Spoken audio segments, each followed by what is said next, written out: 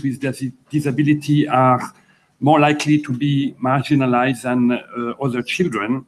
And there is a need to develop cross-sectoral plans to address the various facets of exclusion caused by disability. Okay. She mentioned that some progress has taken place in few countries. She mentioned Italy, Finland, but the progress is not enough, and we need to do more, and including in raising awareness among the private sector. She also mentioned that there is a need for a call to action and a global action plan. And she mentioned that UNESCO is dedicated to work on such a global action plan. She mentioned two important milestones, next steps. First one will be the International Forum to celebrate the 25th anniversary of the Salamanca Declaration, which will be also an occasion to launch the Global Action Plan. And the second one will be the World Conference on Special Needs Education. I'm not sure about the dates, but another important milestone will be the 2020 Global Monitoring Report, which actually was also outlined yesterday, which will focus on inclusion and education with a particular focus on disability. There is an online consultation which is open. So following the opening session, we had an introduction of the objectives of the roundtable by Jim and Jennifer. There were a few points that were raised, like the fact that we need to look at inclusive education from a systemic perspective with a systemic lens.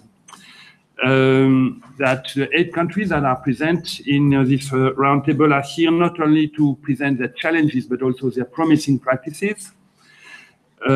We need to, Jim also raised the importance to mainstream inclusive education in education sector planning, and also mentioned the importance of the progressive realization of inclusive education, and I will actually come back to that. And finally, he mentioned that one of the outcomes of the roundtable will be to design a training program on inclusive education for various audiences, depending on geographic locations and linguistics characteristics. He mentioned next year there will be a similar roundtable for Francophone countries, if I'm not mistaken. So the second session was about education sector planning through an inclusive lens, with 2 presentations by GPE and UNICEF, Natasha, and the Pôle de Dakar, UNESCO. And here we have several discussion points. We had three main discussion points. The first one was who owns the process of education sector analysis? Should education sector analysis be outsourced or carried out by government? What should be the balance between objectivity and ownership?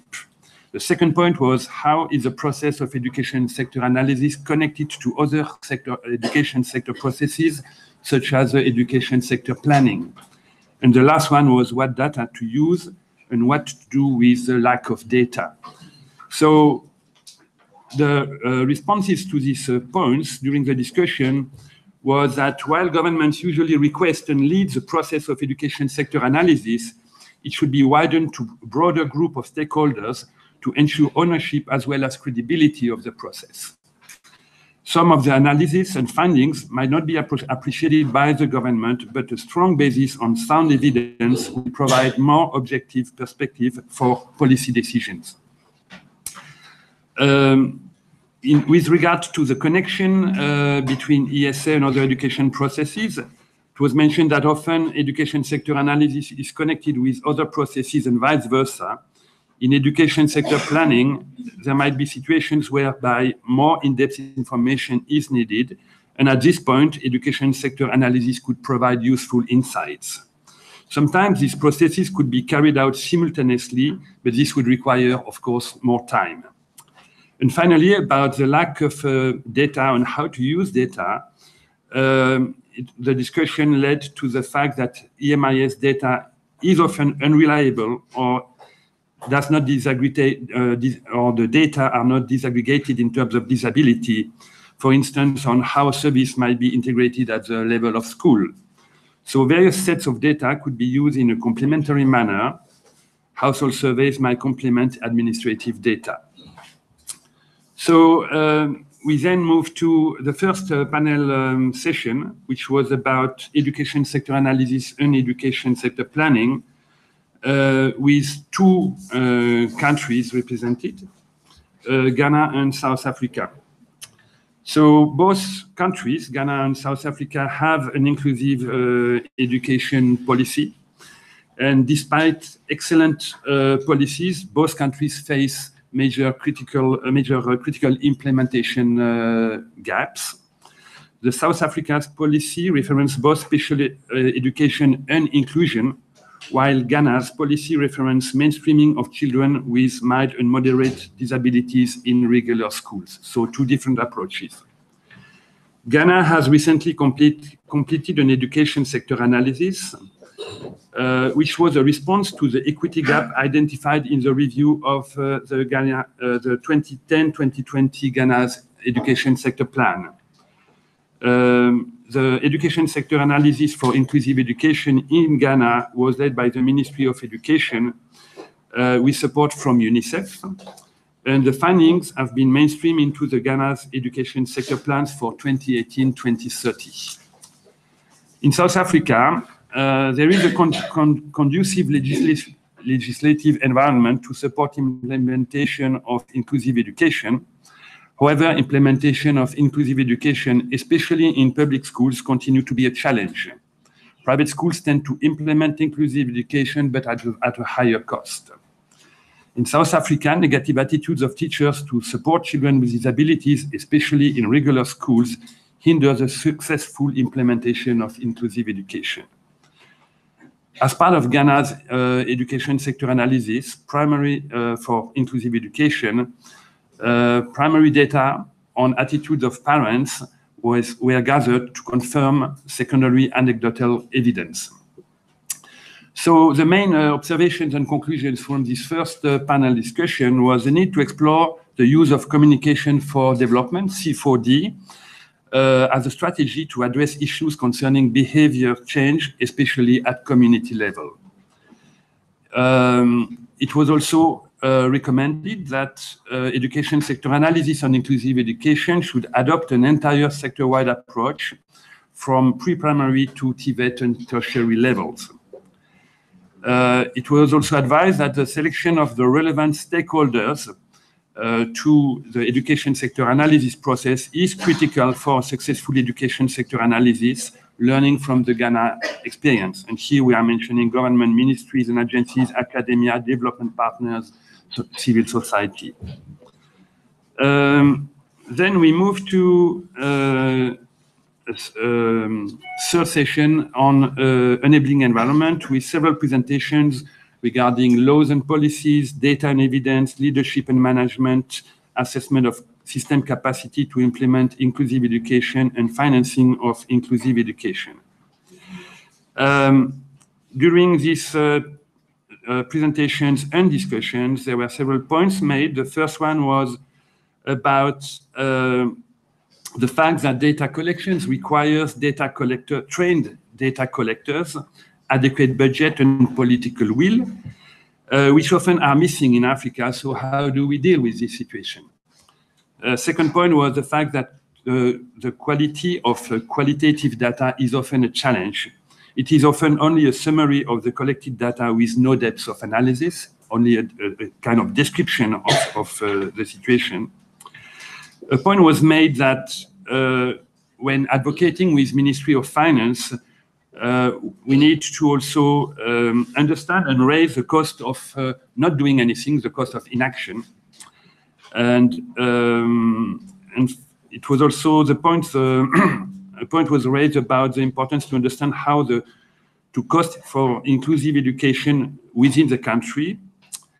And finally, the capacity of the issue of the capacity of teachers to provide data on disability and inclusion need to be considered. So the response to these points was that EMIS and the household surveys are actually platforms for collection data that exist, and that actually collecting data for inclusive education does not require huge amounts of additional cost. Consideration will need to be given to different types of disability in the data collection tools and analysis.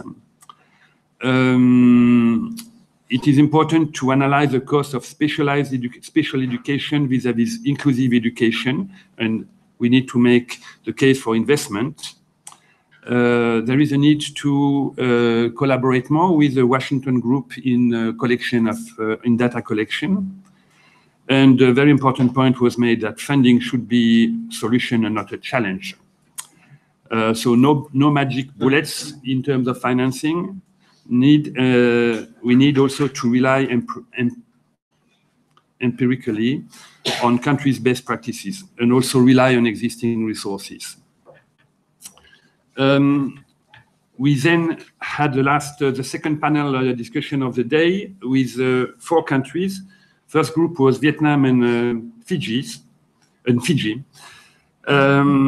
So while Vietnam is more advanced in terms of survey data, and the government is about to launch the National Disability Survey by end of 2019, Fiji islands are more particularly advanced with their Fiji Education Monitoring and Information System, FEMIS. It was a donor-driven support project on the onset, but there has been gradual buy-in and ownership by the government. The system looks into the number of children with disabilities, types of disabilities, level of severity, learning needs, and contains both students' learning profile and school environment aspects. FEMIS has been used successfully in Fiji, as evidenced by the doubling of government budget for both special and inclusive education in the country. The main purpose of Vietnam's data collection is for monitoring, planning of proper interventions, and inform policies. National disability administrative data in Vietnam is under the Ministry of Labor, Invalids and Social Affairs, with engagement from line ministries, including Ministry of Education, Ministry of Health, but there is limited coordination, unfortunately, among these line ministries to harmonize data collection system, because each sector is pursuing its own purpose and is using different approaches to collect data. However, both Fiji and Vietnam, neither Fiji nor Vietnam have actually the data collection on leadership and management. I'm not sure that I understand what this means, but we can discuss this later. And the moment for the period when children with disabilities in both countries drop out is really during the transition period between primary and lower secondary. So in conclusion, for both countries, it was mentioned that early identification and early intervention mechanisms should be taken into consideration during the development of national strategies for inclusive education. Financing education for children with disabilities should go beyond the education sector's efforts. Should be a cross-sectoral effort, and cross-sectoral coordination remains a challenge which needs specific solutions for both countries. The 2 other countries for this panel on enabling environment were Ethiopia and Ghana. So Ghana has an inclusive education policy which references both international commitments like UNCRPD, CRC, Salamanca Statement, and national commitments. In Ghana, the 1995 constitution recognized the issues of disabilities as a charity. The constitution indicates that government will support only a limited domain of disability, physical, mental, orphans, elderly, within available means and resources. In Ethiopia, the situation is quite different. There are 3 policies that marginalize persons with disabilities. These include module curriculum for Tibet, which specifically states that a person should be mentally and physically sound. Then there is a health policy that indicates that those with physical impairment cannot become medical doctors. And a third one, which is the education policy, which renders which renders name people with disabilities as handicapped. Additionally, before a person becomes a teacher in Ethiopia, that person should be mentally and physically sound. So all these policies in Ethiopia hinder the implementation of inclusive education. Ghana shares the importance of having quality and reliable data to support allocation of resources. Ghana is spending 80% of its education budget on salaries, leaving very, very little budget for implementation of goods and services. The findings of the education sector analysis on inclusive education mainstreamed in the education sector plan for 2018-2013 was a good way to leverage resource allocation to support the implementation of the COSID policy plan. There are critical bottlenecks in data collection, analysis, and reporting in both Ghana and Ethiopia.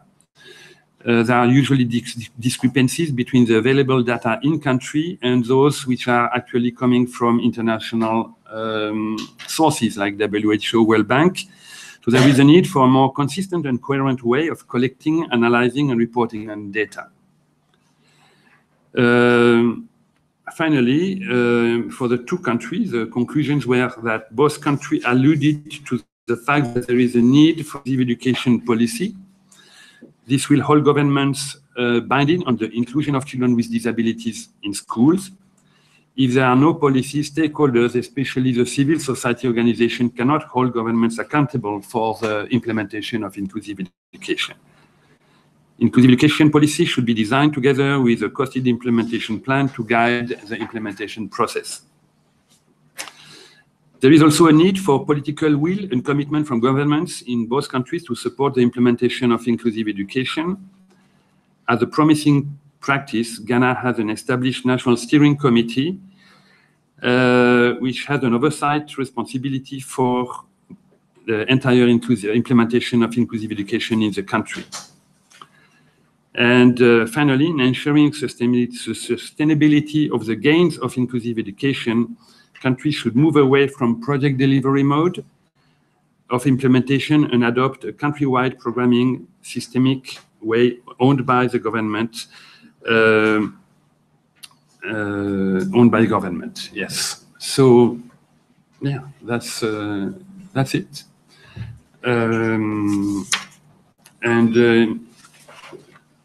If the organizer allow me to move away from my role of rapporteur, I have a point that I would like to make. Sure.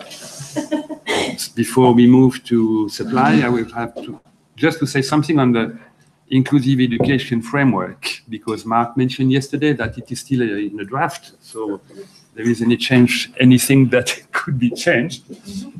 In my view, I think this part of the framework should not be on the top, it should be on the back. And in my view, it should not be named, it should not be called enabling environment, it should be called supporting environment.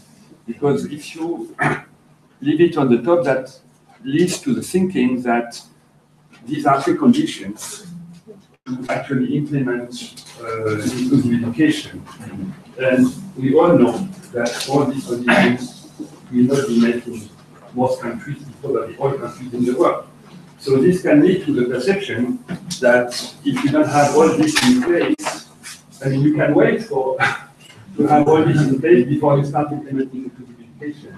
And this is contrary to the principle of progressive realization, which means that you are not,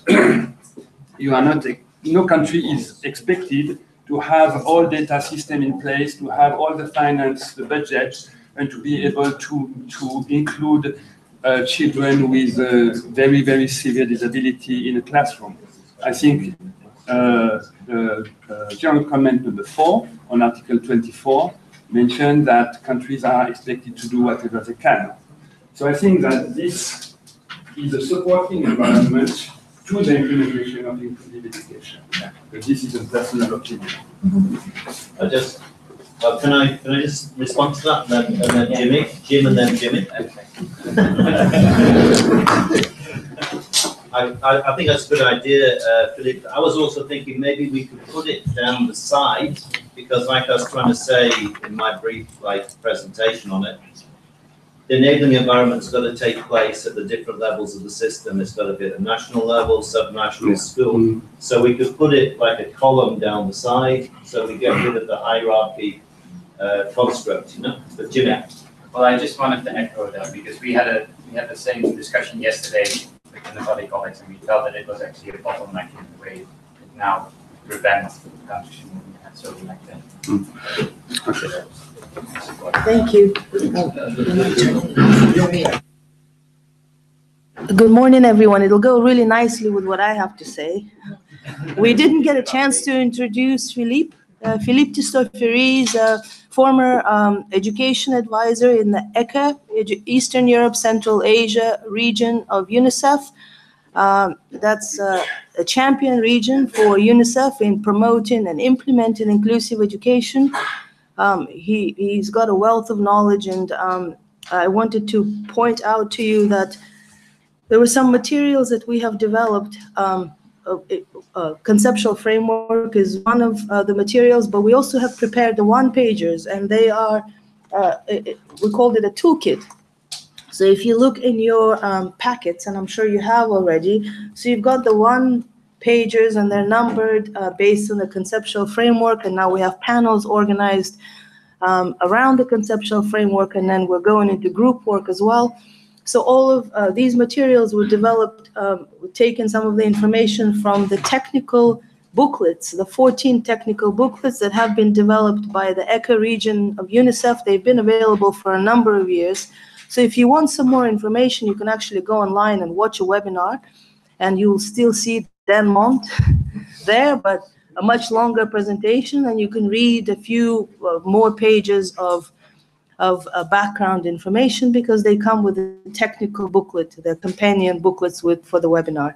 So that's one thing to mention. And another thing that this morning it came across to me that we didn't actually introduce it yet, or we didn't talk about why the 8 countries that we have here, why are you here?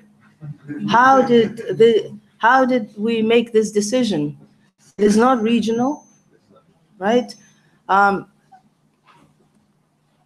So I think some of you started to realize that after the panel discussion.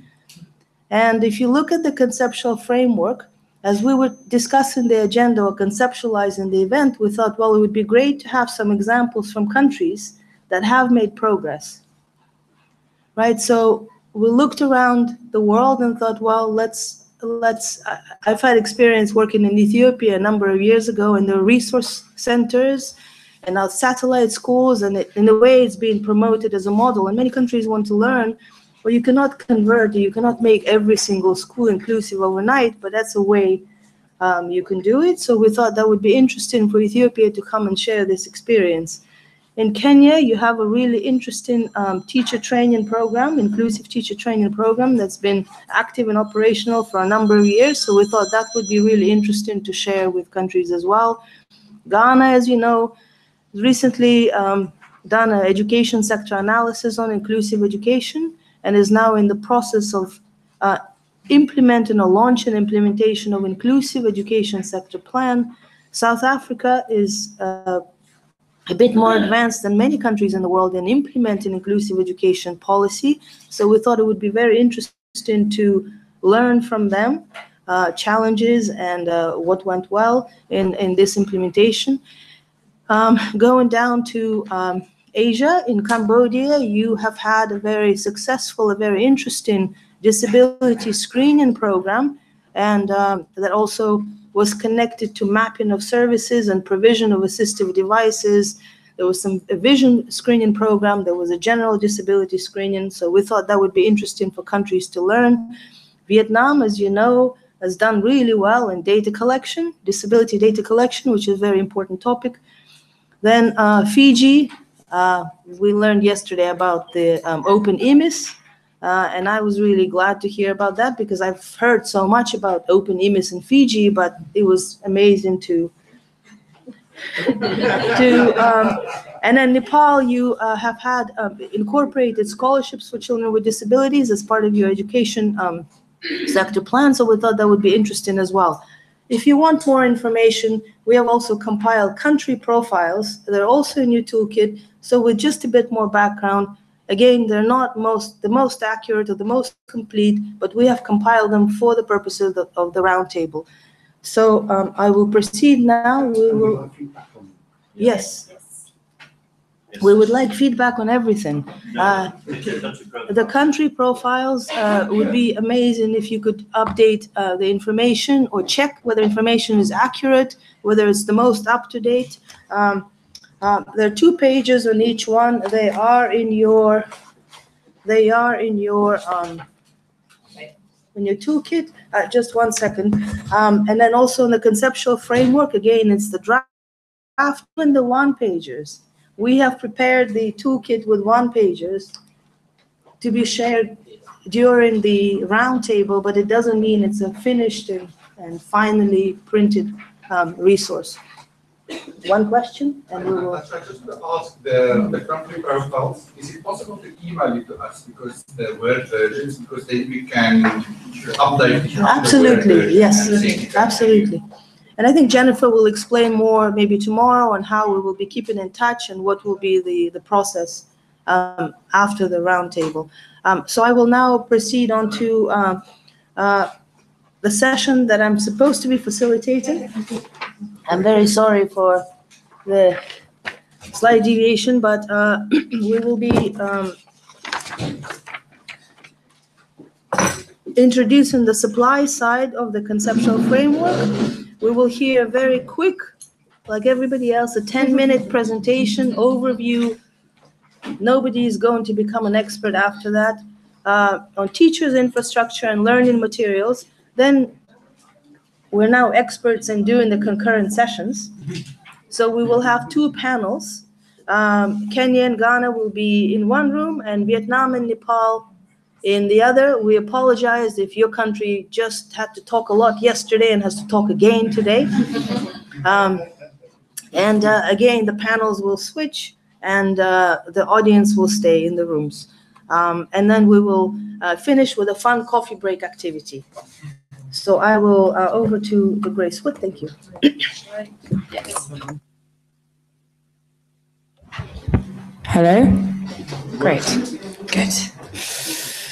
Okay, so for those of you that don't know me, I'm Grace Wood. I'm from DFID, currently based in Pakistan, but moving to Ghana soon. So it's great to be here learning about the Ghana experience and everyone else's as well.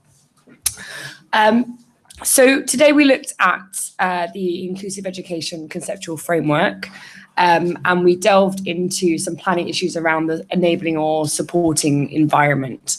And today we're going to be going deeper into some planning issues around service delivery. So over the next 10 minutes, hopefully, I'm going to take you through some of the the top 3 supply side factors that are outlined in the framework that we need to consider in planning. So these are around teachers, infrastructure, and learning materials. So the first area I'm going to focus on is around teachers. So as we know, teachers are central to ensuring that inclusive education can happen in the classroom. But of course, teaching to different levels can be very complex and overwhelming. And many teachers report that they lack the confidence and the capacity and the skills to ensure inclusive teaching and learning to the right level for all different learning needs. And as a former teacher myself, I understand how complex that can be.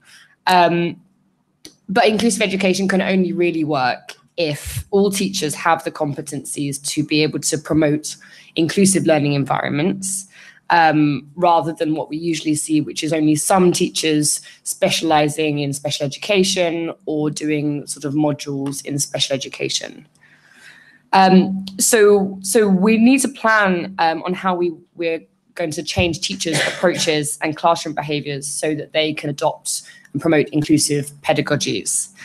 So by inclusive pedagogy, I mean the concept of teaching all children with and without disabilities together, adapting approaches to children's diverse learning needs and their interests and capacities, and seeing students as a resource and active participants in their own learning and in others' learning as well.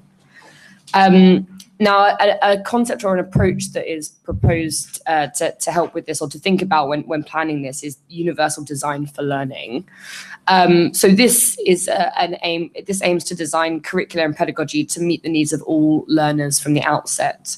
So this is through sort of three main principles around multiple means of representation, so multiple ways of representing what is to be learnt, multiple means of action or expression, so different ways that children can express how they're learning, and multiple means of engagement, so different ways that children can understand and be motivated about why they learn. So this aims to provide children with multiple learning pathways, diverse content in different ways, and multiple ways to express what they've learned. So it's about not approaching teaching not with a one-size-fits-all approach, but going into the classroom as a teacher, expecting all children to have different learning needs and planning for that from the outset. So when thinking about how we plan for this, I think the first thing that we would probably think about is around teacher capacity needs and assessing this. So that would involve collecting data on teacher perceptions of teaching different learning needs. So how confident teachers feel to do that already, and various inclusive education practices that might already be happening or might have potential to happen. We'd also need to think about planning teacher training, so both initial teacher training and in-service teacher training. So the aim really should be for all mainstream teachers to receive initial teacher training on inclusive education, and then for there to be in-service training in schools or in clusters of schools to be able to share resources and ideas. And the training curriculum might include how to identify and respond to different learning needs, different ways of stimulating children's participation, again, how to use positive discipline practices so that discrimination and segregation isn't being replicated within classrooms, how to address bullying and stigma if they arise, and how to sort of change moving around the room using different resources, things like that. And the last area would be around planning for support for teachers. So this isn't there's no silver bullet for how to address different learning needs. And it's something that needs to be a continual and sort of reflexive practice. And teachers need to be supported in this. So that could be creating or think about how to create support for communities of practice between teachers, links between mainstream schools and teachers and special schools or resource centres, as well as planning for additional classroom support. So teaching assistants can be a great support for improving learning for children with difficulties. So moving on to infrastructure. So children with disabilities need to be able to get to and move around schools. But transportation and buildings may not be disability accessible, and there might be various barriers which then contribute to issues around enrolment, attendance, dropout, and learning issues. So the first consideration that I'd suggest in planning would be around identifying what some of these barriers might be for children to get to and then around schools.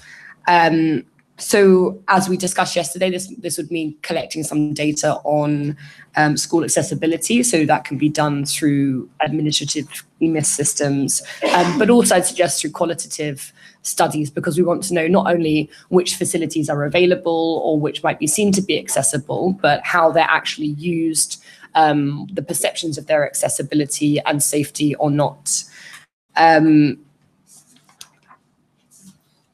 And then for new schools, okay, I've got 5 minutes left. For new schools, we'd want to think about planning along universal design principles. So another concept here around which basically focuses on designing all new schools, all new school construction, so that it can be usable by all people.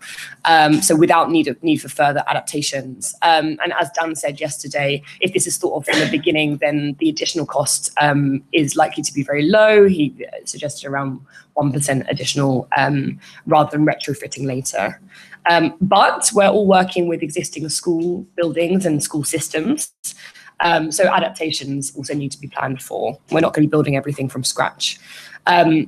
So we need to think about how to plan to make existing school environments more accessible, which could include thinking about access to the schools, thinking about how to ensure roads to schools are safe and are obstacle-free, that all people can use the same entrances to schools and what that would need. Same entrances to classrooms and washrooms. That might mean installing ramps, handrails, easy to open doors, things like this. It might mean thinking about how to make floors wider and smoother, installing larger windows and better lighting, and thinking also about accessible, functional and safe water and sanitation facilities. And we've been doing quite a lot of these various components in Pakistan, and I've got a little video that I can show to people who might be interested later about some of the things that we've been supporting there. Ozaid also has some really good guidance about different ways that schools can be made more accessible. And then just the last bit on infrastructure. Transport is often overlooked, I think, as an area to focus on, but it's a really key enabler for children with disabilities to be able to enroll in and attend schools regularly. And while it's often planned as a provision for special schools, it's not often thought of in as great detail for mainstream schools. So we should think about how we could plan for accessible transportation to mainstream schools. And that also could have a wider benefit on children who are poorer, girls as well, and particularly at the higher levels of education where schools might be further apart. There's also often frequent demand from parents. I have 1 minute, okay. And then it's just some images of some adaptations that are made. And then just the last area around learning materials. So children with disabilities need to be able to access the curriculum and information in multiple formats that they can read and understand and use, so that they can participate effectively in the classrooms. But as we know, learning materials may not be adapted for various needs. So again, the first consideration when planning would be around identifying barriers to student learning and then different formats which might help children to learn more effectively. And what I would suggest here is seeking views from teachers and children about what innovations might be taking place in the classroom, how children like to learn. We often don't ask children enough, I don't think, about different ways that they like to absorb information. We need to plan to provide mainstream learning materials like books or textbooks, stationary exercise sheets, assessments, in a range of alternative formats. So these can be cost effective and low tech. We often go straight to sort of Braille printing presses and things like this, which are quite expensive. But it could be things like, using video more with audio and subtitles, using large print formats, using symbols and picture boards, grip pencils. But also acknowledging that for children with some more severe difficulties, we will also need to plan to provide disability-specific technology where we can. So that could involve Braille reading, writing, and keyboard equipment, text or type-to-speech software, things like audiobooks and sign language videos. And we've been working with a partner in Sindh province in Pakistan around development of sign language videos and storybooks on video, which are really exciting. So I can also show that to some people later if they would be interested. And then just the last thing I'd like to raise around learning materials. It's slightly, maybe it's not on the board, but around personal assistive devices. I didn't really know what area this would fit into, but I think for children with some milder, more moderate difficulties, provision of personal assistive devices, just spectacles or magnifiers for low vision or hearing aids and batteries, recorders and things like that can really make a difference to their learning. So I think we need to think about how we can plan for providing those assistive devices where they can help to overcome barriers to learning and engagement in the classroom. And just one last thing, all of these areas I think will involve collaboration and partnering with across ministries, also with private sector and NGOs to be able to procure quality devices. Okay, I'm over time. Thank you. Yeah. Thank you very much, Grace. And just to remind everybody, the sessions are really short, and I know that there's a lot of information that needs to be covered, and you just can list it. If you want to know a little bit more, not much more, the one pages, please don't forget, and that could also help in asking questions to our panels. Because the panels now, the panelists have been chosen because they've done something in that area, right? So now we will be going into, and it's 5 and 6 and 7. These are the pages that Grace presented on. And we will be going into panels now. So 2 panels, panel 4 and panel 5. Sub-Saharan Africa, Kenya and Ghana are the panelists. And for Southeast Asia and the Pacific, we have Vietnam and Nepal as panelists. So who wants to stay here and who wants to move? Kenya and Ghana stay here. Okay, And then the Great. audience, it's the Asia Pacific moves next door. right. Yeah. So the opposite So- of yesterday. Yep. Okay, so if we could, yes, please, one question. Yep. Yes. If we have questions that we want to direct to the organizers, to the presenters. Yes. And not necessarily to the panel. How do we facilitate that? If there are any questions that I cannot answer in the moment, you need to find me or any one of the organizers or send an email. And we still have the forums open. So, I mean, like, we do not have the opportunity to actually contribute. To talk with Ms. the Woodward. presentation. then I think it's important. I would think in the panels, you can address some of these issues, and I think we can collect questions. And then perhaps Grace could be present. Yeah. And so she'll be available to answer questions during the panel sessions. I think that would be one way of doing it. Would that be acceptable? Yeah? Yeah. I think because for now, otherwise we're running out of time, and that would be then a bit of an issue in terms of the agenda. So I suggest we go into the panels, and then we can, the questions can be raised, and then we'll make sure that Grace gets these questions to respond to.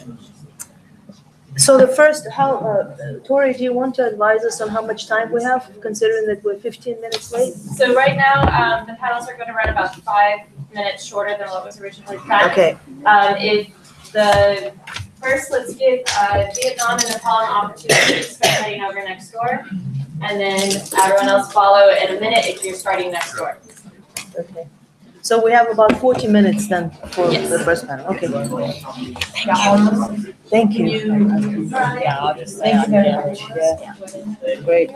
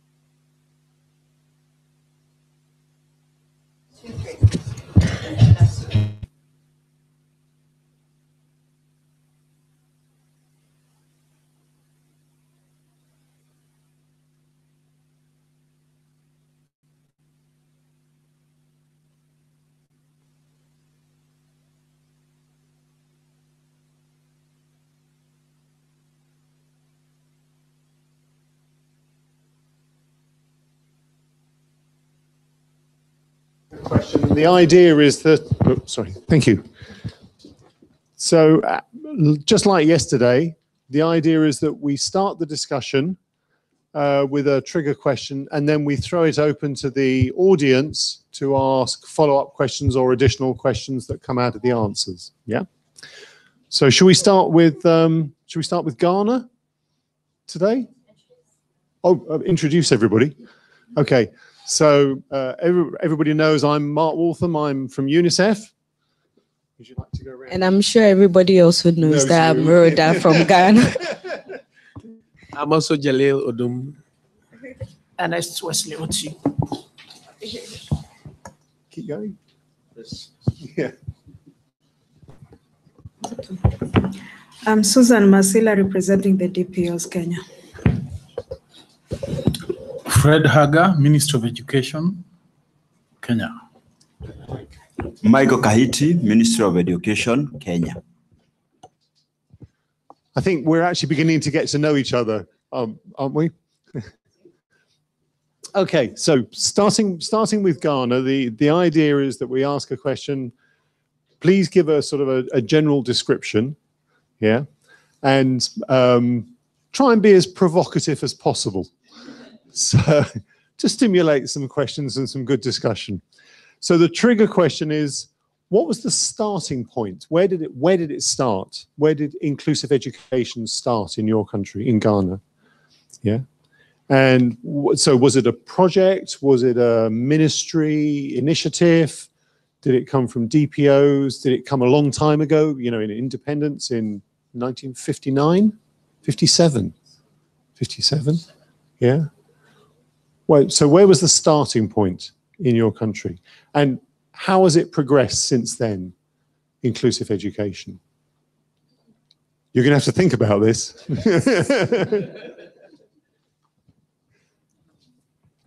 And just for Kenya, start thinking about the answers of the same question.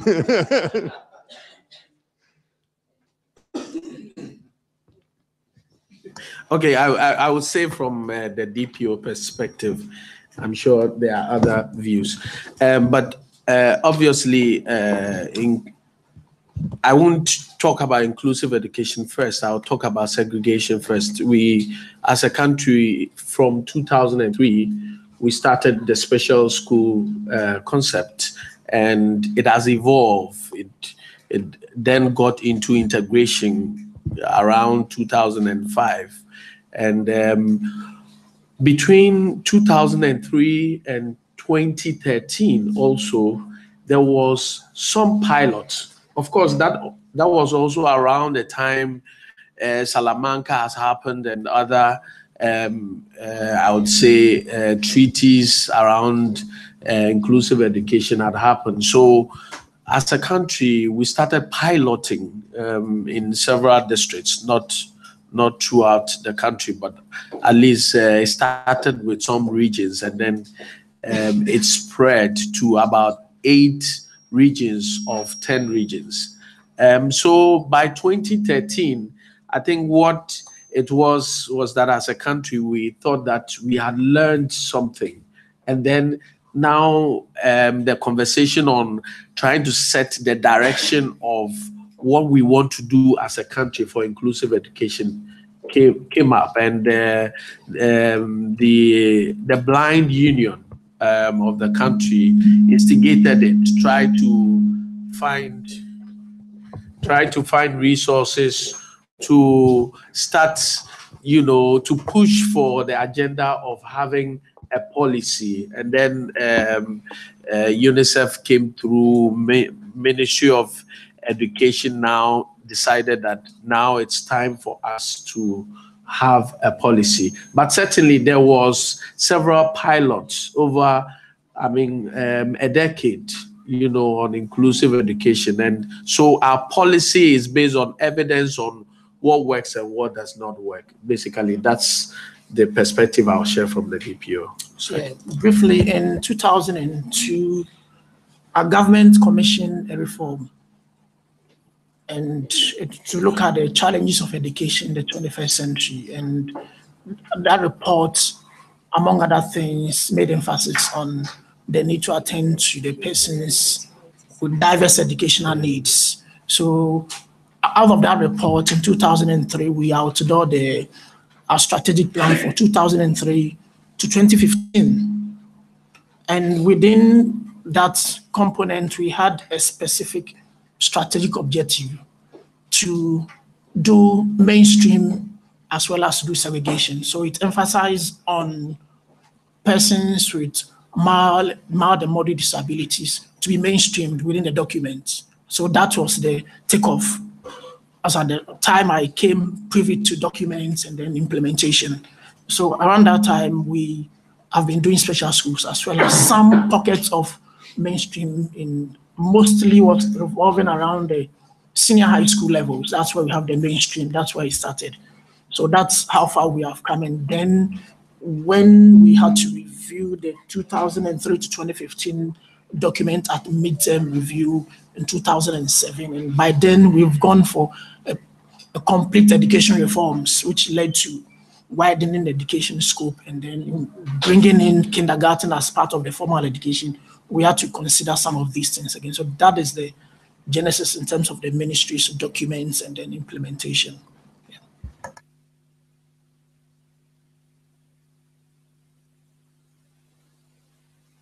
It's quite a common story, isn't it?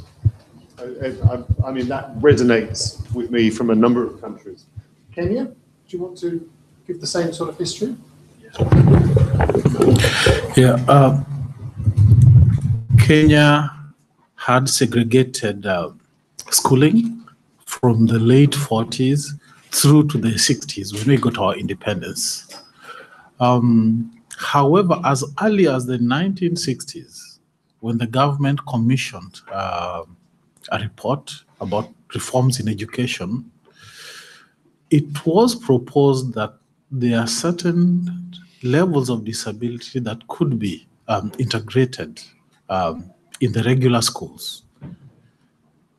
But we start seeing specific disabilities, especially learners with visual and physical disabilities, being integrated in regular schools, especially from the late 70s through the 80s. But the influence of civil society organizations and partners entrench integration from the late 80s, but it's until the 2000s, when we first consciously started discussing inclusive education in the country. For instance, the teacher training program in the mid-2000s introduced a program where teachers are specifically being trained on inclusive education.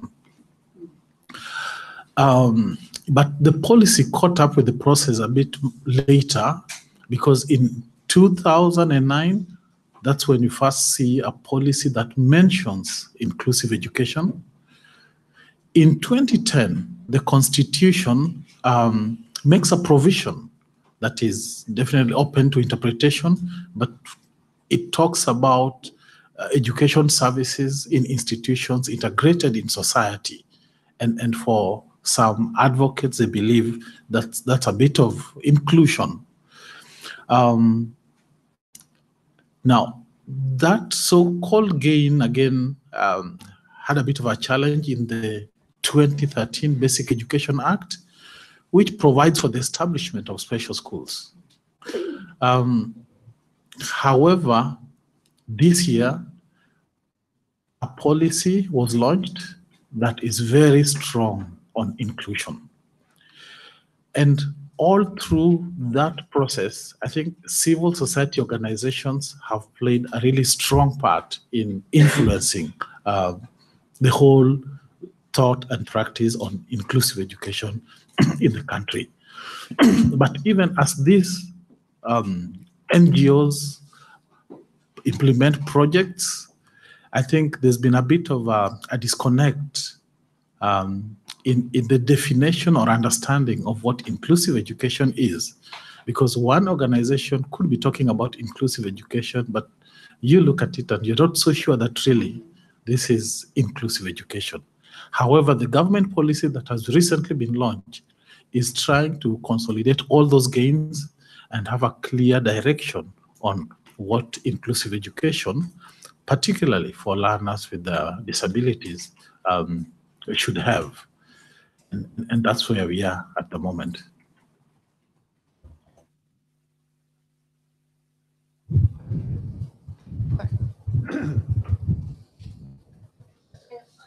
Question or comment, rather. Please, I was just going to ask for questions and comments. Our colleagues from Ghana are so very young that the perspective might be a bit shorter than mine. I remember in 1995, UNESCO was involved in Ghana in piloting inclusive education. It was a very ambitious pilot project, and as years have gone by, I've seen a number of pilot projects, and I think, as you all described, that the development has been very long, and I think that's one of the issues is that how to scale up the pilots, and I would like to hear from you. Do you have a good experience of scaling up the pilots, and what are those experiences, or what can we learn from pilots? Because that's really very critical. We try out things, but we don't know how to take them forward. You can speak, I'm sure. This is Rolando from UNICEF. I just want to build on the issue of piloting. It's also about sustainability. And my anxiety with piloting is that it becomes like beginning and an end. And inclusive education is supposed to be a never-ending process. And the tendency of piloting is that there's supposed to be an end for a school to be piloted, and after that we leave the school. And even the funding agencies, for instance, international funding organizations, is that they have a limit and like an end to fund like piloting. So building on scalability, it's also sustainability of piloting. How do we ensure that we keep supporting the schools, not saying that we've done the pilot project and then we go to another school and stop giving the support to the pilot schools? Thanks.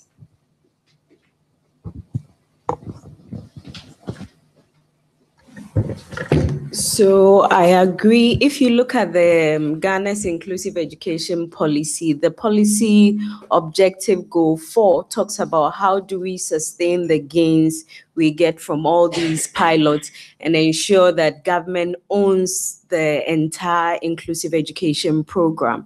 And so there's been several fora for discussion on how we scale up the pilots. UNICEF has done a bit of these supports with funding support from USAID.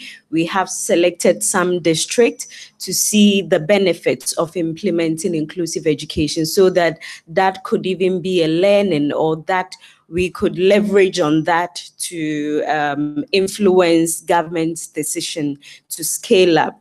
Currently, we have a national steering committee that has oversight responsibility on implementation of inclusive education. And what this committee seeks to do is to look for ways to scale up the initial pilots that have been done in the country. And I think the enabling environment is good for us because government is also finding ways and means of scaling up. For example, currently we have 2 reforms taken up, currently happening with regards to our curriculum. Curriculum at the pre-service level, training all teachers who will come out to the classroom to teach, to make sure that they're able to do the basic identification, they're able to identify the diverse learning needs in the classroom and support these kids. So it's evolving. We are not there yet, but government is looking for ways and means of scaling up the gains that we have gained from the pilots. I want to add, in terms of the committees that we've set up, one is coordination.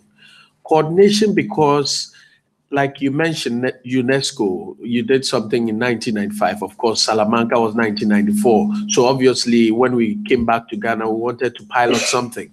Now, there are scattered of information around things that people are doing. Even NGOs are doing very significant things, like World Vision is doing some things in some districts and things like that. Now we want to bring all these things together. We want to make sure there is a direction. We are all doing it in the right way. I mean, in one way, that kind of thing. But aside that, I think one of the things that we want to ensure, talking about sustainability, is trying to map resources at very local level. Now, we see that, of course, government is the financier of inclusive education, obviously.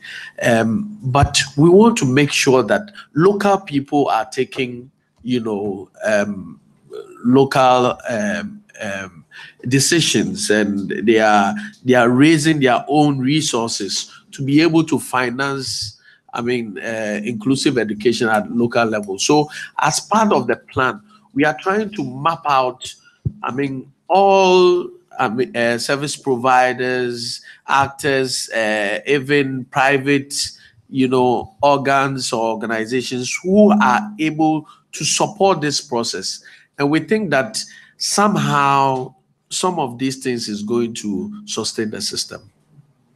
Just to add that, from what Grace presented, the three main areas, the teachers, the TLMS, and then the infrastructure, these are the preconditions that you need to broaden across to be able to deliver inclusive education at scale. And we have started with the TLMS, the curriculum, with the teachers. So we'll be able to get to scale. But what is also important, which I'm throwing back to you, the audiences, maybe you have to look at the term pilot and try to redefine it, because basically use a pilot to see whether something would work. But if something is critical and it's important to carry on, and you from beginning you call it a pilot, it means it will end at the point. So we may also have to look at the terminologies, so that we start with something that will gradually move on rather than calling it a pilot. Yeah, thank you very much. I think what we have seen all along in the history of inclusive education is that government was taking a backseat, whereas the faith-based organizations and the civil society was the one leading the initiative. But currently now the situation is changing, and that is why we are now talking confidently, because government has now taken it up and it is now providing a policy framework how the country will be galvanized together to actually work in a multidisciplinary way in one forum to actually see the gains coming and being tracked at a certain level. And I think that is the difference now, that we can say there is a big hope that when government takes over and now coordinates everybody else, we are seeing good changes coming. Thank you. Actually, one interesting point that came out of both of those presentations is that in some cases, practice on the ground, inclusive education sort of in classrooms, was taking place before the policy changes, which sort of backs up Philippe's idea of putting the enabling environment at the bottom. It's not a precondition, it's a supporting condition. Yeah, I rather like that. Yes, please.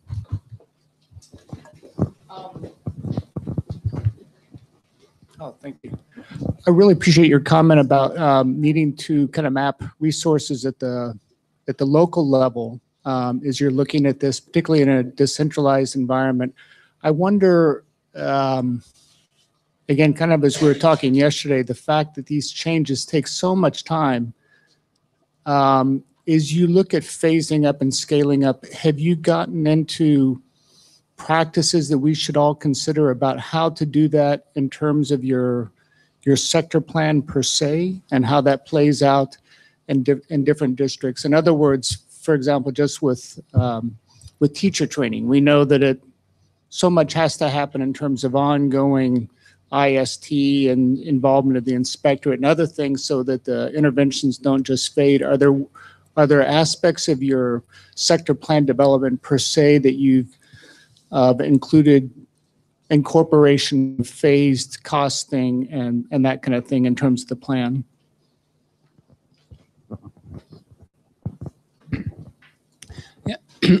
I'm not sure to what extent there are special schools in each of your countries, but lots of times when we talk about inclusive education, we talk about turning the special schools into resource centers.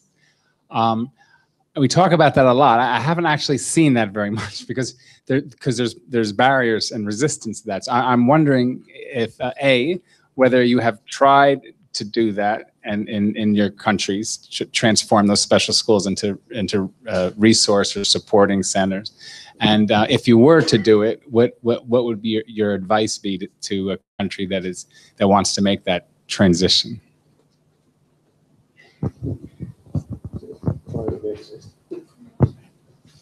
Morning, I'm Sandy from South African Disability Alliance. I mentioned yesterday that we're struggling a little bit with attitudes of inclusion. So I'd be quite interested to hear about Kenya's inclusive teacher training program. We've gone through quite significant teacher training in terms of the principles of inclusion, and the teachers understand that, and they understand that it's important. They don't get the how. So I'd be quite interested to hear if you've been successful in teaching those teachers the how to actually do it rather than the principles. Good morning. Andre Vivier from UNICEF South Africa. I want to ask, and if Grace comes in, she can also respond to that, and it's actually to the broader framework as well. But knowing that Kenya and Ghana are both countries that have also very sound policies and programs in early childhood, and I've raised the question yesterday, and I yet have to find the answer, is when we talk about inclusive education, it's not only about schooling. It's also what happens preschool in terms of early learning and development. Because we need, as much as we advocate, and that is for me the problem with the discourse at this point, as much as we advocate for all children to have early learning and development opportunities, in our discourse on inclusive education, we neglect that. We don't go there where we talk about data, policies, leadership, and management.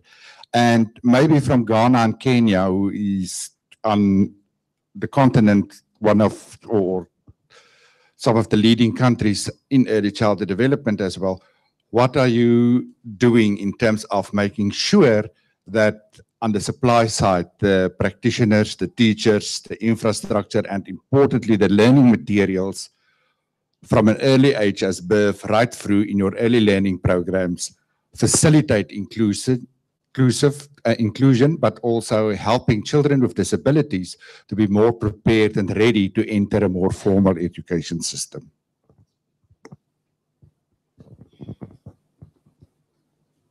Should we take those questions first? Yeah.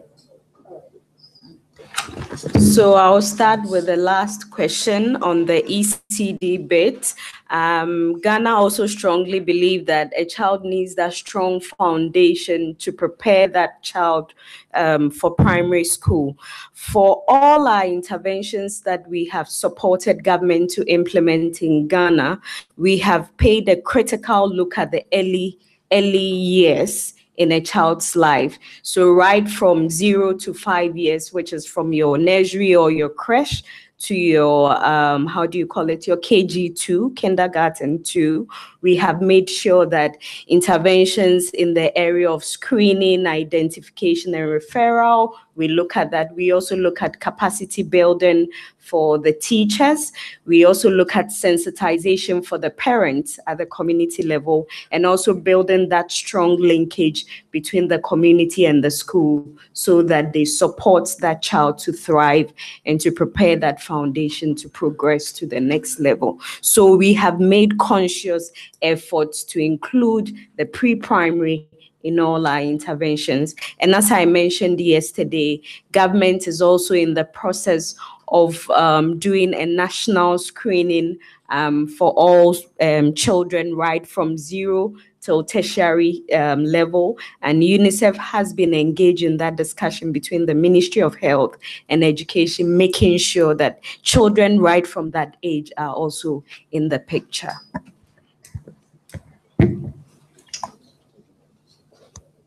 So in relation to the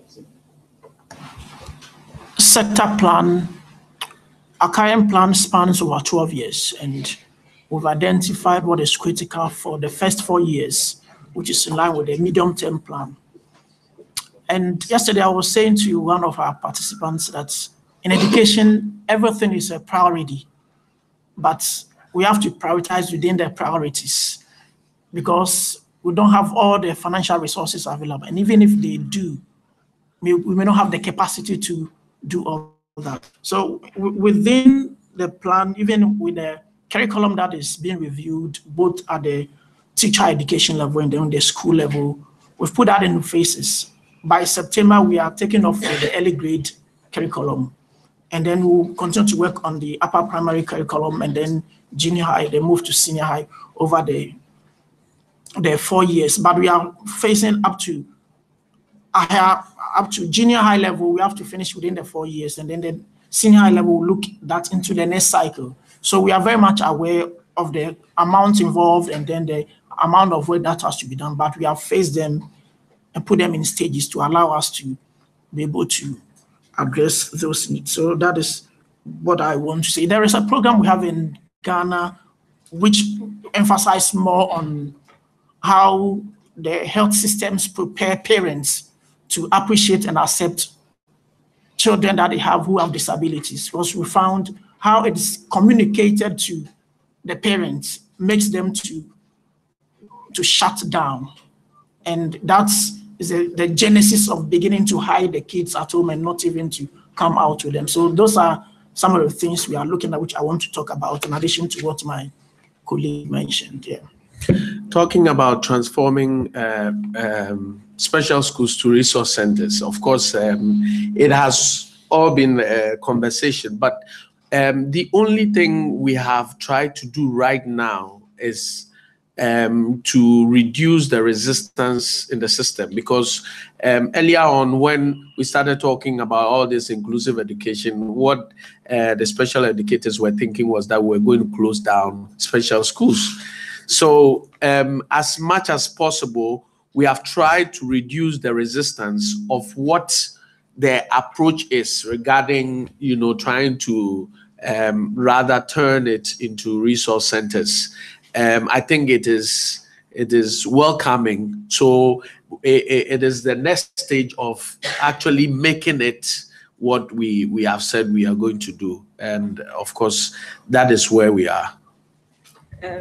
Just to add a bit to that, fortunately for us, Ghana has also won a trust fund from the World Bank, and we'll be doing an analysis of the current stage of our special schools and assessment centers. And I think that would also be a good way to see what the gaps are and how we can prepare ourselves well to turn them into resource centers so that they can support the mainstream schools to implement IE.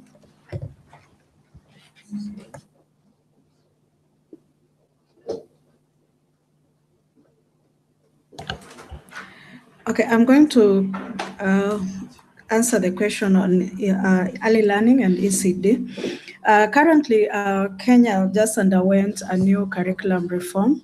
It's being implemented this year. It started being implemented this year. And this curriculum reform, the new curriculum puts a lot of emphasis on early childhood activities, because what was happening before, our curriculum was so academic oriented. And you would find that even at ECD level, children with disabilities could not fit anywhere because all the teachers wanted was the grade. But now the new curriculum has moved away from the grading system. It's more competence-based. It's assessing the child in a diverse continuum of activities, not only academics.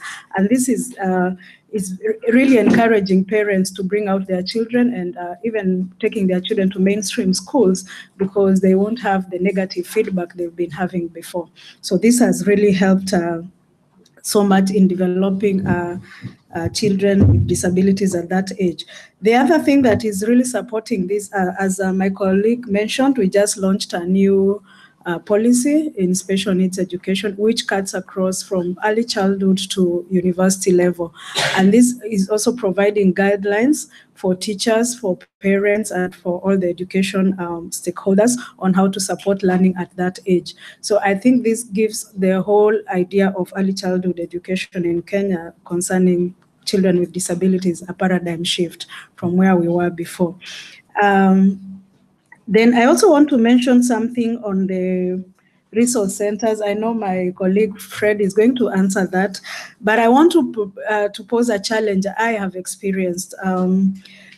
I don't think in reality it will be possible to phase out 100% the special schools. Why?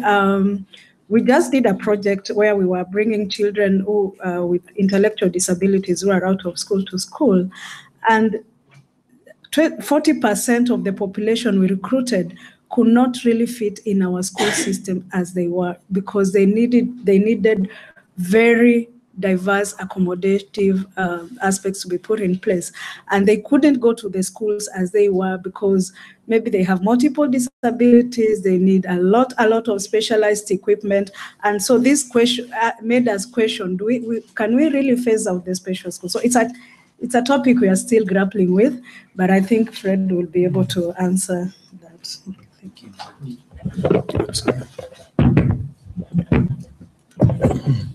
Thank you. Like we mentioned earlier, I think one of the challenges has been the understanding or the definition of really what inclusive educational approaches or strategies are, because sometimes even in our country we give examples of citing why it really cannot work. And the examples we are giving really are not those of inclusive education. They are more or less of integration and all that. But I want to speak to the question of teacher training. Around 2003, 2004, the country revised its teacher development program, module on inclusive education. And the goal was to have at least one teacher trained in inclusive education in every, especially primary school in the country. And so the Kenya Institute of Special Education began training teachers in hundreds and thousands. And at some point, it appeared like we were going to meet our goal of having at least one trained teacher in every school to provide support to the remaining teachers. Now, the teacher management body, that's the body that hires and pays teachers, thought that they would make a contribution in terms of providing an incentive to teachers who are teaching in special schools. So this additional allowance was crafted in a way that it benefited teachers who are in special schools. So even those teachers who had otherwise had training on inclusive education began seeking for ways of going back to the special schools, because that was a real motivator. And that defeated the whole idea why the training on inclusive education had been introduced. As we are meeting here in Paris, what I hear from back home is that I think the Teacher Service Commission is reconsidering that position, and they might scrap it altogether so that it's no longer there.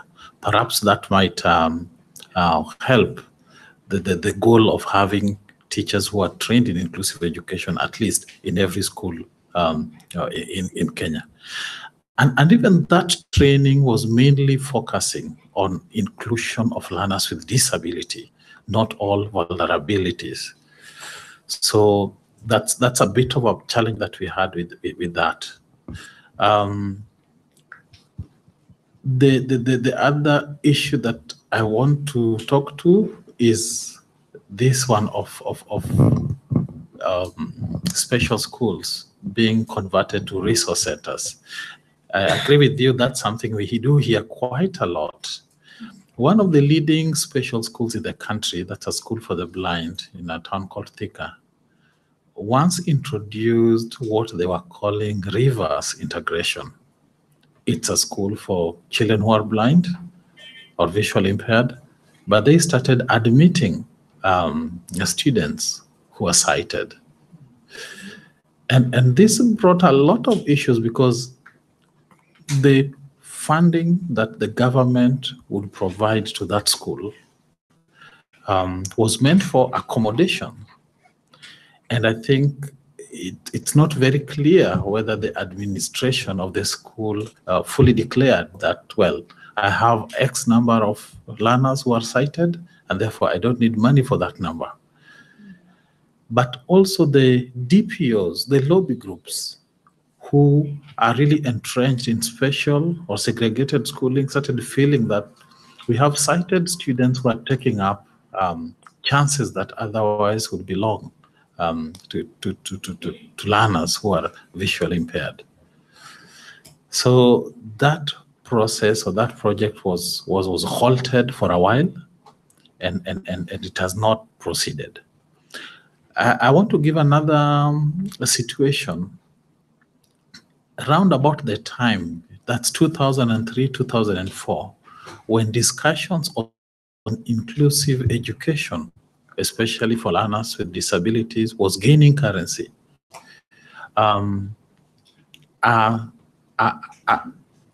What were called special units were introduced in regular schools. So these special units were like holding classrooms to prepare learners so that they can be let into the regular classrooms. Yes, and these were learners with all sorts of disabilities, including those with intellectual disabilities.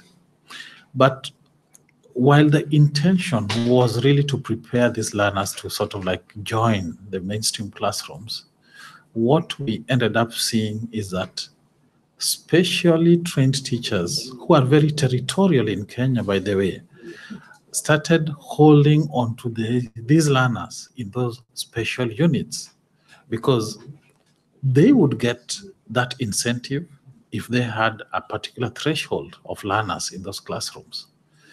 And that's where we get the phenomenon of learners really staying in school for many, many years, because those special teachers, at least some of them, not all, but some of them, want to maintain a certain number in those special units, because that's when they have that incentive. But the idea was to hold them as they're prepared, and then they are led to the mainstream classrooms and supported in those classrooms. But that, I'm sorry to say, didn't work very well. Thank you. We have 1 minute left. Yeah, just to answer one on the sector plans. Yeah. There was a question like that although we are doing very well in the pilots, are we seeing this being incorporated in the sector plans? And I want to say on this that we are in the process of concluding an education sector analysis, and the drafting of the sector plan is ongoing, and this is just feeding directly from the sector analysis, and therefore the inclusive education is finding its way squarely within the sector plan, and therefore what is being seen in the special schools or the special needs education and disability is actually finding itself in our plan. It is going to be catered for. Thank you. Which is the mechanism for mainstreaming. Yes, we have now very well good strategies in the plan of how now the disability mainstreaming will be done. Thank you. Brilliant. Thank you very much. Yes, we got that. The panel's now switched, haven't they? Just one small announcement. We will have, after the switch, we'll have another panel discussion, and then we'll have coffee with an activity, which I'll explain at the end of your panel what the activity will be. It'll be fun. And then after after we will go into the first group work. And that will be the first time we'll actually work in countries. So we will explain before we go for coffee break what that will be. Okay? So the panel's now switched, audience stays here.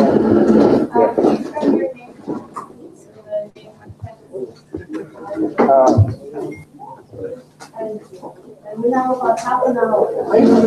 Are you coming with us? No, I stay here. You're staying here? Yes. Yeah. Yeah. I think they're all going to be uploaded onto the site, but I'll send it to you anyway. Hello?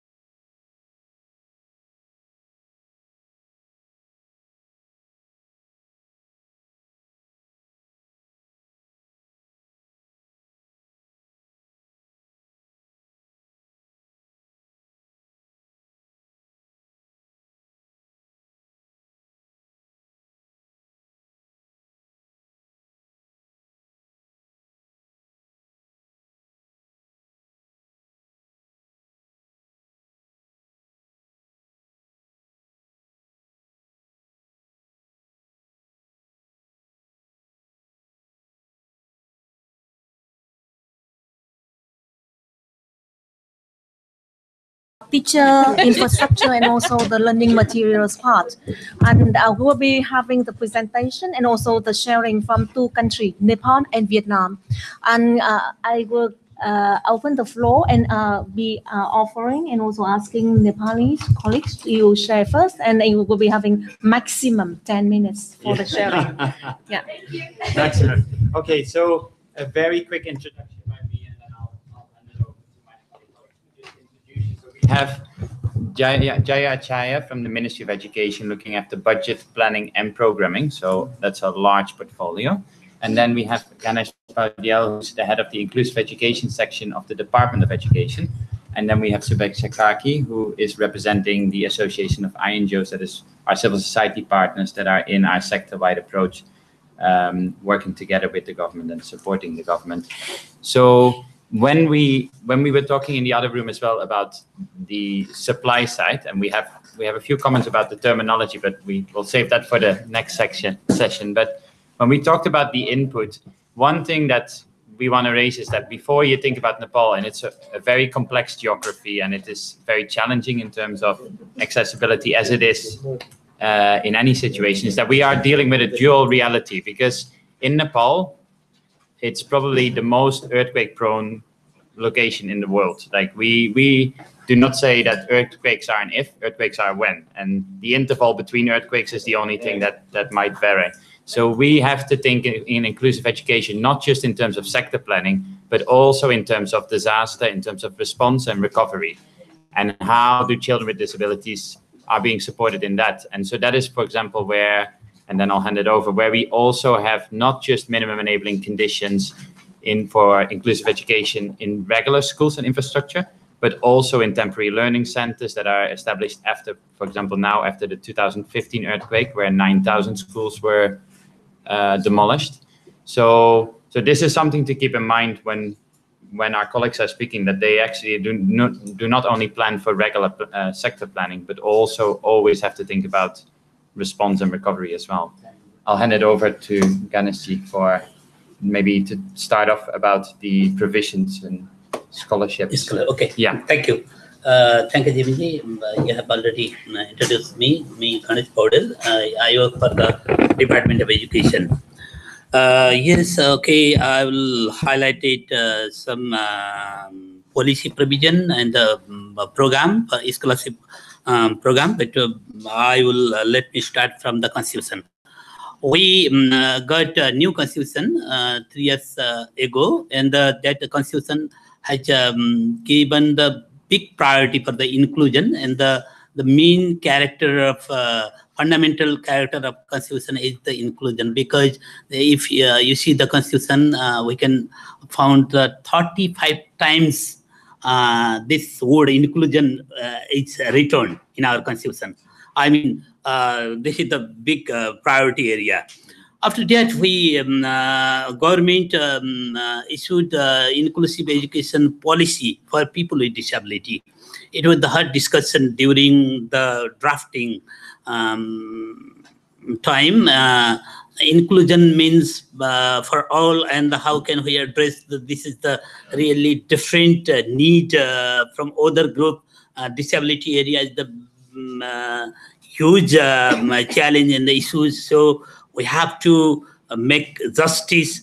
This kind of debate was there, and finally we make a conclusion. This is okay, inclusive education policy for people with disability, and just we captured the issues related to inclusive education policy. And yes, definitely in our supply side, support side, we discussed very much about the teacher, not only the teacher, we discuss about the management team also, and the caretaker definitely should be the part of our system, and the teacher definitely, and the teacher also is divided into some, they have responsibility, the resource teacher, some is special teacher, and some mainstream teacher, some Unitarian teacher, many are responsible. Likewise, and for this site, government develop a minimum leveling condition for the resource classes. We started from there, and this is for the insurance for the quality. About the our program, I mean for the children with disability, and we prepared this one, and under that we put the different kind of provision, and that is the infrastructure, that is the disaster management also, and the teacher preparation, and the other many there. And I'm going to highlight a few things about the scholarship. Yes, government of Nepal provides scholarship for all. All means for all children with disability in public school, and the scholarship provides from grade 1 to higher education. And the scholarship is divided into mainly two categories. One is the residential scholarship, another non-residential scholarship. Yeah, you know, our geographic location is so how to say, challenging, yes, and there is a mountain in the Tarai and the hilly area, so we provide residential facilities, scholarship for those students who cannot, who doesn't have access from their home to school, right, home school. So at that condition, we are providing the residential scholarship, more than 8,000 children getting this kind of scholarship. Other, we have more than 76,000 children with disability in school system. Among them, 60,000 students are receiving scholarship. That is all kind of, I mean, one is the residential, and the non-residential scholarship also divided into three categories. One is the technical support scholarship. That is some children who use devices, and he needs she needs human support also. That kind of children can receive. Another is the transportation. Another is the motivational. Yeah, that we have mainly four categories. Residential one type of, and the non-residential three category. Okay, I think that this is the scholarship. Maybe we could have a few words about the technical thematic working group and coordination. Yes, okay, I think Sivaji will highlight it, the things, and we have a very good network with the DPOs and the other civil society who is working for this area. So I think Sivaji will highlight. In terms of relation between the civil society, government, and then the development partner, we have a very good coordination and collaboration between all three members. And then currently we are implementing the school sector development plan 8 years from 2016 to 2023. So under this SSTP, we have different thematic working group where the government is the chair of the thematic group, whereas the co-lead is taken by the development partner, and we are civil society as a member organization, which we will be providing the technical support in terms of learning materials or teacher training development packages, and then equity strategy and all those things. So for children with disabilities, especially, we are focused on there is a specific group for access, equity, and inclusive education. So under that, we as a development partner under the thematic working group, we are providing the technical support for the effective implementation of SSTP as well as the equity strategy. So I just wanted to highlight that there is a very good coordination among the government stakeholder and all the development civil societies in Nepal. Thank you. 1 minute more. We want to add on anything? 1 minute. Just 1 minute? Yeah. Then I will answer. Hello and goodbye. Yeah. Maybe we can.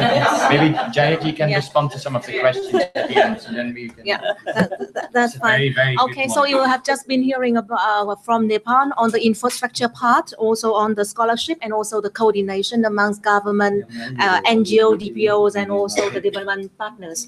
Then we will now be also hearing from Vietnam on teacher training, in inclusive and pre-service, in-service and pre-service teacher training. training, and some of the things on the learning materials. And if you want to touch base also on the school infrastructure, you have 10 minutes now. The floor is yours. Thank you so much. As you know that up to now Vietnam has around 1,300,000 children with disabilities, and you know that just only from the age of 5 to 16 years old. Not we don't count for the children with okay under 5 years old. And as a teacher for general schools, from preschool to grade 12, around 900,000 teachers. And up to now, we have around 16,000 teachers trained in inclusive education. That's some number you can imagine. That's a picture of teacher training in Vietnam. Up to now, we have I think diversity of training programs on inclusive education, like pre-service and in-service training. And with in-service training first, you know that we have maybe very short course training in inclusive education from 2 days, 3 days, 5 days for teacher. That teacher maybe 1 year school, they can get some training. Short course trainings in inclusive education. That means already teacher. Maybe and we have other training program on, we call it certificate programs for 3 months for teachers. They get a certificate that officially they can work in the field of inclusive education. And with other in-service training about for already teacher, that teacher who has been teaching in schools already, they get other diploma like BA certificate in inclusive education. They can get from 2.5 year or 3 year training programs, and then they get BA in inclusive education. And with the pre-service training, we have 3 years training program for colleges and 4-year training program in university. And up to now, around nearly 3,000 teachers who get BA in inclusive education already. And Vietnam has been conducting master training programs in inclusive education since 2012. 6 years, 6 years now. Around 140 students in master in inclusive education already. And Vietnam also has been conducting, not has been, but Vietnam starts program training program in inclusive education at PhD level, in this year. And for the first course of PhD starts in October this year. And you know, about the learning materials. Yeah, about the learning materials, you know that with the university or colleges, we can make our materials for training by university and colleges. But you know that for a long time we has been supported by NGO like UNICEF, UNESCO, or other NGOs. They support us to develop the pilot project, and in some pilot projects we develop material trainings. And up to now we have I think that we can meet the needs of the practice on material for different teachers at different schools, because all the materials we get from the practical by piloting of the project supported by NGO. But material training is still in the progress, and we also have to change and adapt some materials from other countries and apply very. I think that is adapt them into Vietnamese context materials now. About the support teacher, something support teacher in classroom, we have a policy for the teachers and we have a policy for the children with disabilities. But you know that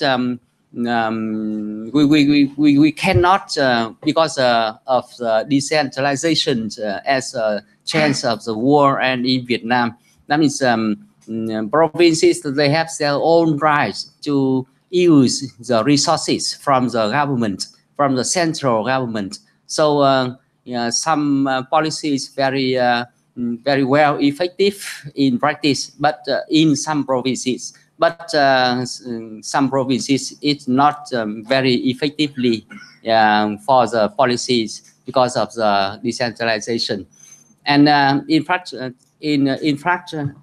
infrastructure, you know that we have the law on the transportation about the buildings, the house, buildings, all the structures for the accessibility for the person with disabilities. But you know that some sectors do it very well, but some sectors not so well. So please come to Vietnam and see some infrastructure in Vietnam. Thank you so much. From what I heard from the two countries, so it is more when we talk about inclusive education, it is from both countries system-based rather than the project-based. And we start from the demand things. And from Vietnam, there's a big gap between the demand and also with the supply.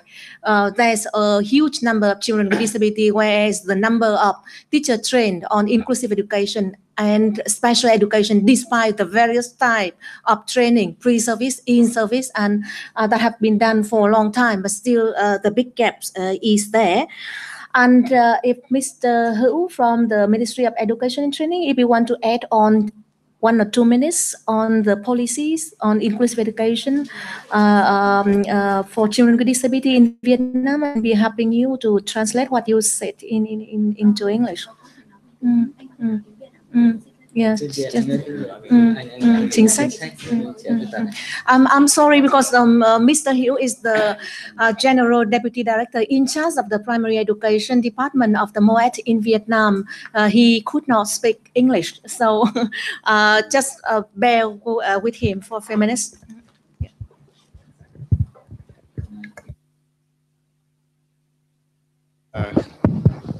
Về cái giáo dục hòa nhập ở Việt Nam ấy, thì Việt Nam và Bộ Giáo dục Đào tạo chúng tôi đã có một cái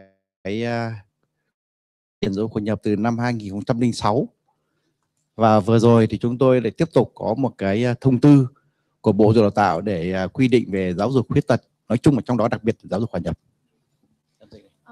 Since the year 2006, the Ministry of Education and Training has issued many kind of the sub-law, circulars and guidelines guiding the implementation of inclusive education. And very recently, there has been the revision of those sub-law for inclusive education for children with disability, both in terms of the allowances and remuneration for children with disability and also for teachers who are teaching the children with disability in the regular schools. Việt Nam chúng tôi là một trong những nước đầu tiên tham gia cái công ước quốc tế về quyền người khuyết tật, và năm 2015 thì chúng tôi đã Quốc hội chúng tôi đã phê chuẩn cái công ước này, thực hiện công ước này. Và chính vì thế mà chúng tôi đã có một ủy ban quốc gia về người khuyết tật. Đây cũng chính là một cái hành lang pháp lý, một cái tổ chức chỉ đạo lãnh đạo của chính phủ để chúng tôi có thể tạo điều kiện để thực hiện tốt cái giáo dục khuyết tật này. And, following the ratification of the CRPD in Vietnam since the year 2016, then there has been also lots of momentum and progress within the country in terms of driving forward the disability issues. And within Vietnam, we have the National Committee on Coordination of Disability, and that is led by the Deputy Prime Minister of the government, and also with the coordination role lies with the Ministry of Labor, Invalids and Social Affairs, with also all the line ministries. Và Và cái giáo dục khuyết tật của chúng tôi thì cùng với cái giáo dục đặc biệt, giáo dục chuyên biệt thì chúng tôi có cái giáo dục hòa nhập, thì có thể nói rằng là chúng tôi có khá đầy đủ các chính sách, có thể nói là khá hoàn thiện đấy. Cho nên hiện nay chúng tôi là trong cái đề án của chính phủ 1019 ấy, là phấn đấu đến năm 2020 thì 7% học sinh khuyết tật được tiếp cận giáo dục, 7%, và 50% cán bộ quản lý và giáo viên là được tập huấn đào tạo bồi dưỡng về giáo dục hòa nhập. Và các trường của chúng tôi thì từ cơ sở vật chất cho đến đội ngũ giáo viên thì chúng tôi đều có cái quan tâm đến cái điều kiện đảm bảo, và các trường, đặc biệt là trường chuẩn quốc gia, chúng tôi đều có một cái yêu cầu cơ sở vật chất để cho người khuyết tật được tiếp cận. And also we have the school minimum standard, just like with Nepal, asking all the school to provide the enabling environment in terms of the infrastructure, accessibility, or accessibility for children with disability. And also we have the National Action Plan on education for children with disability, and the target is that by the year 2020, there will be 70% of children with disability in Vietnam having access to education, either through special education or inclusive education. And also 50% of the teachers who are working with children with disability will be trained. Và chúng tôi đều có cái chế độ cho người dạy cũng như người học. Đối với giáo viên chúng tôi thì là một tiết dạy của giáo viên ý, đối với giáo dục hòa nhập thì được nhân với 0,2 so với lại cái quy định của một cái tiết dạy của lương giáo viên. Đối với học sinh thì các học sinh đi học thì chúng tôi được miễn phí đối với học sinh khuyết tật, và đặc biệt những học sinh nghèo và cận nghèo thì được học bổng. Với cơ sở giáo dục thì chúng tôi hỗ trợ cơ sở giáo dục về cái kinh phí để mua sắm trang thiết bị đặc thù phục vụ cho giáo dục khuyết tật. So we also have policies in terms of incentive for teachers in the regular school teaching children with disability, and we also supporting the children with disability within the school. We have the abolition of school fee for children with disability who are from the poor families, and those policies within Vietnam.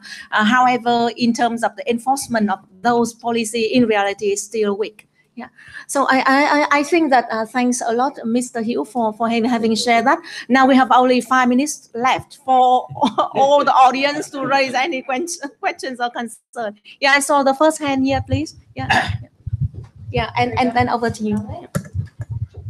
Thank you very much. I have 3 questions, but I will be fast as much as possible. The first one is I heard very good experience from both Vietnam and Nepal. Regarding teachers training, but my worry is that in my country, yes, special education teachers will be assigned as much as possible in irregular schools to support regular teachers.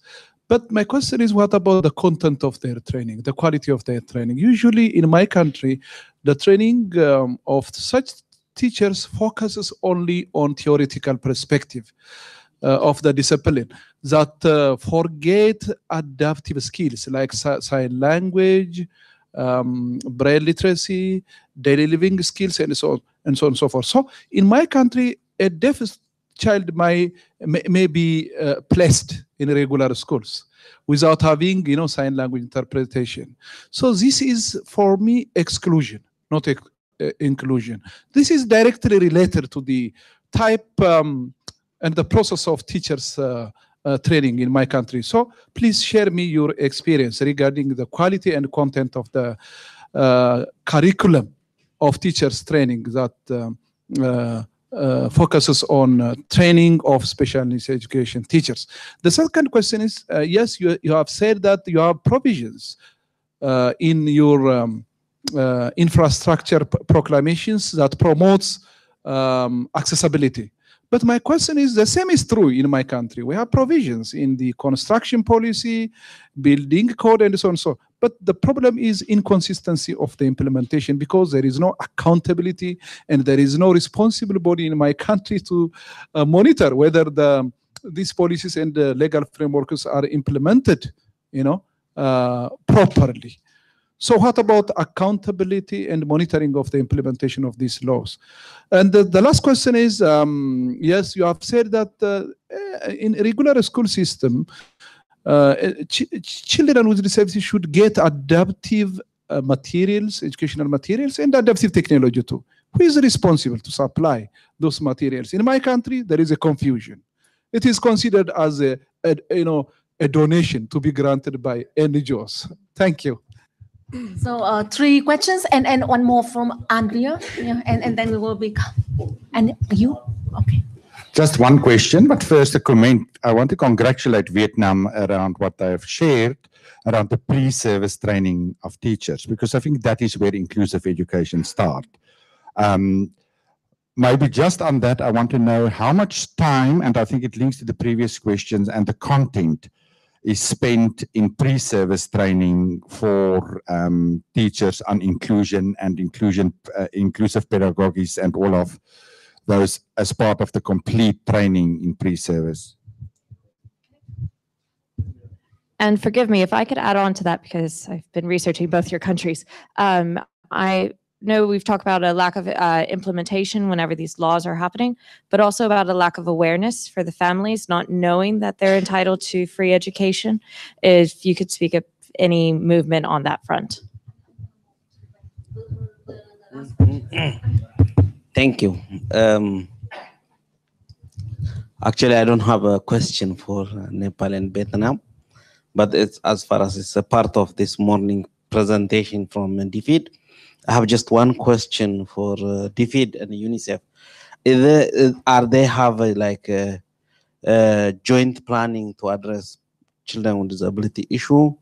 If this is yes, then how also they are reaching the participation of or the involvement of DPOs? Thank you.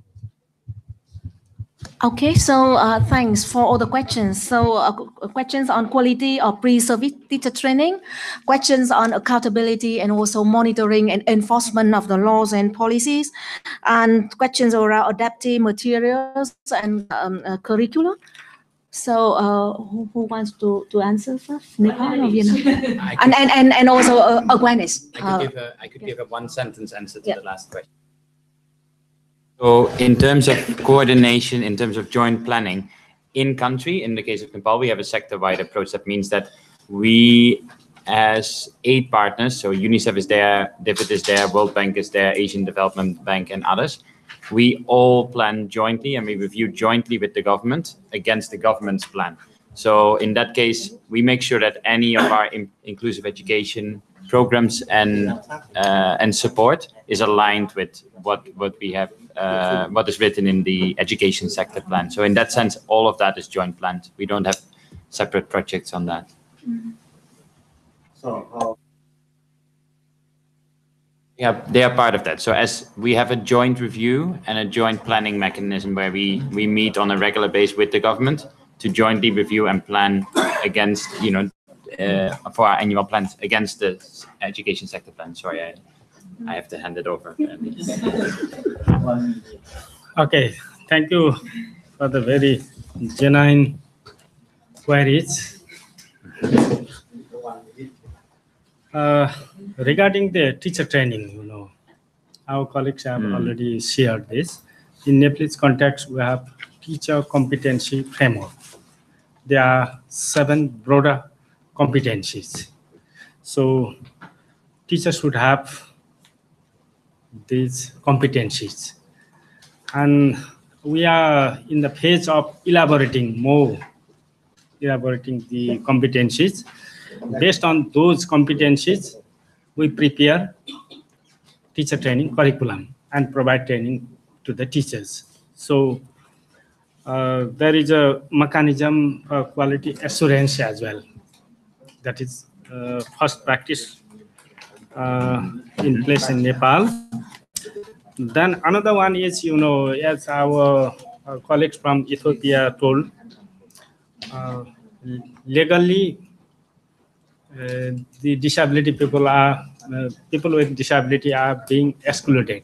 But in Nepalese context, we have reservation in Teacher Education Act as well, For the certain quotas of the teachers should be for the people with disability, and they can appoint in the school. It is the very good exercise we claim. And then regarding the monitoring, yes, of course, we have the image system. Certain information we captured from the EMIS, and periodically we organize workshops, meetings. We capture some information over there. Then we have also monitoring mechanism to monitor activities. Then regarding the allocation of budget, of course, there are certain 4 major criteria to develop the plan. One of the criteria is whether the program and project is supported to the disability or not. So it's one of the best practices. Thank you. Okay, given time constraint, I suggest that there's one question also on the content of the teacher training, pre-service teacher training. Then we will be having the side discussion for following this one. And I invite Vietnam team very quickly touch base on monitoring accountability and also the awareness part. Okay, 30 seconds. Related about the monitoring system in my country, as I mentioned, Dr. Hill said that we have the National Council on Disability with the central level, with a multi-stakeholder in that level. In provincials, too, we have provincial Council on Disability. So every 6 months, we have to report indicator related about something related about the healthcare, something about the education, everything that related about the indicator that we report directly to the Prime Minister, and we have to responsibility about that indicator every 6 months. Related about the raising awareness of the parent of children with disabilities, the side from the CSO and DPO, they always have the responsibility to talk with the parent about the children with disability, about the importance of the inclusive education for children with disability. And of course, we have the good relationship with the teacher in school. They have days by day meeting with parents about the parent group meeting every month. So based on that, we're raising awareness of the parent of the children with disability to bring their child to school. If child with a very severe, they need assistance. So that's why some teachers, they have to go to home. That's a kind of home-based training for the children with disability, especially in rural area. That's a key point. Thank you. Okay. Still one more burning one. Yeah. Okay. Great.